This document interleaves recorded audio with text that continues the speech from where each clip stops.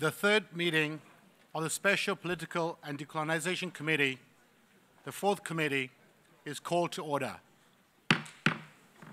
We'll start off by asking you, Chief Minister, Spain went first. Before you spoke, we heard the Spanish delegate highlight bilateralism over trilateralism, territorial integrity over the right to self-determination. What did you make of Spain's contributions to the fourth committee today?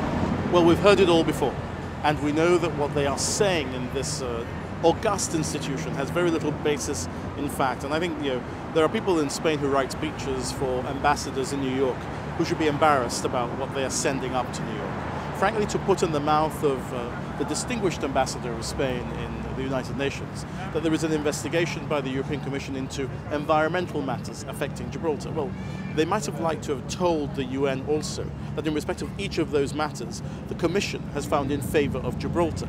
To say that there is a scandalous system of taxation in Gibraltar because people are only taxed on that which is remitted or earned in Gibraltar, as if to suggest there was something strange about that, when in fact 27 of the member states of the European Union in the code group of the EU, made up even of tax technocrats, have found in favour of Gibraltar in that respect, and only one, surprise, surprise, Spain, voted against. It's a sort of score we're getting used to seeing when it comes to us against Spain. The Commission finding in our favour against Spain. The whole of the code group finding in our favour against Spain. So to come here and make those points, in particular, when there are 195 states in the United Nations, and many, the United Kingdom included, but many other Commonwealth countries instead, will also have a system of taxation based on territoriality, as it's known, where you're only taxed, as Gibraltar taxes, on what you earn and remit to a particular state.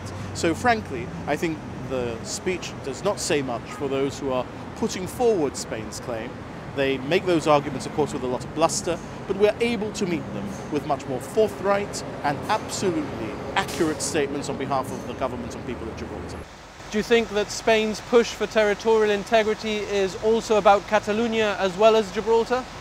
It may very well be that the Catalonia issue preys on the minds of those who prepare the speech, but the issue of territorial integrity appears to have been an issue for Spain for the past 311 years, not just since Catalonia decided to hold elections based on the issue of independence. Of course it may be an issue, but I think with Gibraltar there's a particular Spanish obsession with territorial integrity, and it has little to do with the other very many regional issues which Spain faces today. Con el compromiso del Reino Unido para encontrar juntos una solución. Así lo rely on convinieron los commitment of the UK to find a solution together. Such was the agreement between the foreign ministers of the two countries in the Brussels Declaration of 1984. You've turned Spain's phrase that Gibraltar is the last colony in Europe on its head, and you've claimed that the Spanish government are in fact the last colonialists in Europe. For two reasons. First of all, because we are still only a colony. Because of Spain, we would have been taken off the list of non-self-governing territories if Spain did not object. All the other territories that have achieved even less of a measure of self-government than we have, perhaps even less developed and less sophisticated than Gibraltar, have been removed from the list before.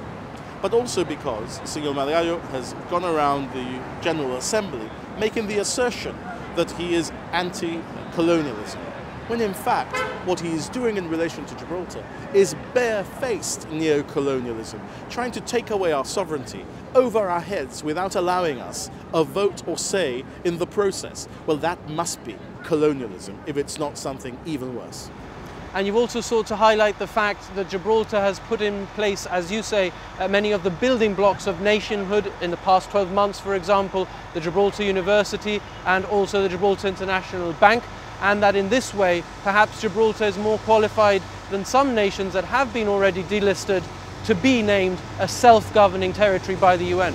Well, what I've said is that under successive political administrations, I haven't claimed the credit for my administration or said this has all happened in the past year, that under successive political administrations, we have put in place the building blocks of nationhood. Remember that when we come here to the fourth committee, we are technically reporting on events in the past year. So I've wanted to highlight the Gibraltar Bank, the Gibraltar International Bank, our national bank, and the Gibraltar University as the things that have happened in the past year which are relevant to that nation that we are building.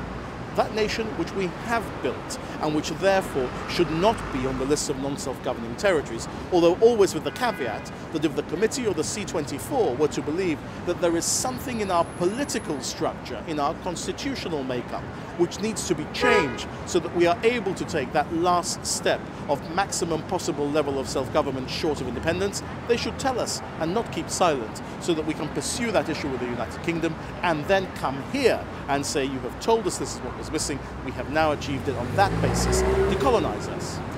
Yet they don't, and you have to come back here year on year to hear Spain communicate the same messages to the Fourth Committee and the Committee of 24, and you have to counter them. Are you getting at all tired of this? Well, I will never get tired of the privilege of representing the people of Gibraltar at the United Nations. There's a general election this year. I hope that they will entrust me with the privilege of coming here again next year.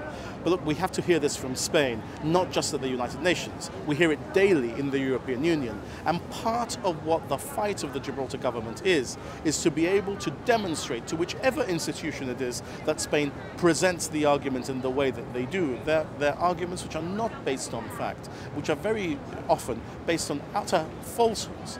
And to there argue for the people of Gibraltar is what government in Gibraltar is about. Look, I think that's what diplomacy internationally is sometimes about for all states. Look at what Russia says about Syria, what the United States says about Syria, and what the United Kingdom says about what is happening in Syria. You know, one man's terrorist is another man's freedom's fighter. So that is what we are about when we go outside of Gibraltar, not just the Chief Minister and the political government, but all the other organizations that go and make Gibraltar's case, whether it's in a sporting forum or elsewhere, to demonstrate that we, Gibraltar, are entitled to our own representation, despite that which Spain says, simply because it hasn't got enough with so much of the territory of Spain that it enjoys and wants that extra 2.5 square miles at the bottom southern end of its geography. Absolute and utter nonsense. And you've also highlighted that whereas Spain has in the past denied some of the shootings in Gibraltar waters, on this occasion they have accepted it. What's the significance of that? Well, you know that they were very upset that I mentioned the fact that they'd fired rubber balls at a jet skier. Although there was a video which demonstrated that, and although David Lidington and David Cameron made complaints about that, but when I came to the United Nations and said it, you know, all hell broke loose and it was terrible that I'd come here. Of course, because they were embarrassed internationally at what they had done. Now, because a video emerged that demonstrated that the shots were fired, quickly the Spanish administration admitted that the shots were fired moments after or hours after the video appeared on the internet. I think GBC got the video and put it out publicly. So it's important that the United Nations sees this, that they deny things, but there are videos that demonstrate that they happened. Sometimes they don't deny them, and there are videos that also demonstrate that they happened. They need to see that Spain says one thing and does another, and it's important where there is video evidence of instances that demonstrate that, much as you might in court as a lawyer, you might say to the United Nations Committee, if they've lied to you about one thing and there's video evidence of the opposite, what else might they have lied to you about?